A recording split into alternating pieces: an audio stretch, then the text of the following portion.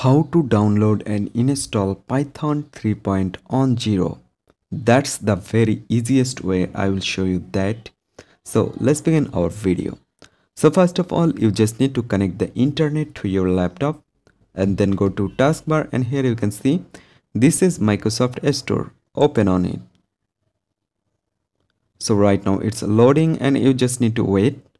After open on it, you just need to scroll down and you can see this is top free apps, and on the right side here have a option see all. Click on it and then you just need to scroll down, and after scroll down here you can see this is Python 3.10.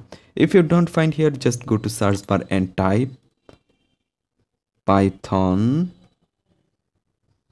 So here you can see this is Python 3.10. Just open on it, and then on the left side here you can see there have a option get. You just need to click on this get option, and then it's automatically download and installed to your laptop. Don't need to do anything, just click on get. I hope you can understand and hope guys this video can help you. Don't forget to like and subscribe to my channel.